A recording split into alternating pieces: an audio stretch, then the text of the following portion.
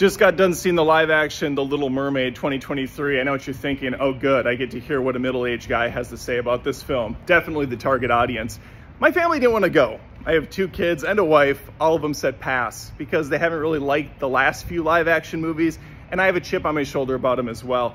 That said, if you like these remakes like Aladdin, The Lion King, etc., you're gonna like this. I found it incredibly tedious at 2 hours long. The original's only an hour 24, so they padded it out.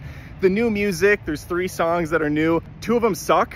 One of them is horrendously bad. One of them's fine. Halle Bailey looks great in the movie. She sounds fantastic. Scuttle's terrible. I wish Scuttle lost her voice and not Ariel herself. For me, this was a complete waste of time, but I review all the major movies coming out. And if you want to hear my full thoughts, check out my channel, Adam Does Movies.